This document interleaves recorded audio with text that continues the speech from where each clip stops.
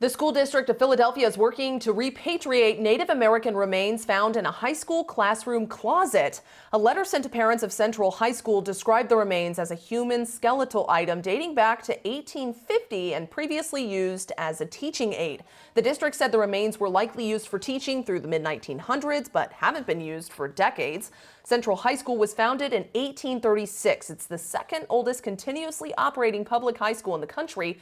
The district is consulting with the Department of Interior, Temple University, and other experts about how to handle the remains. Katie Johnston for CBSN, Philly.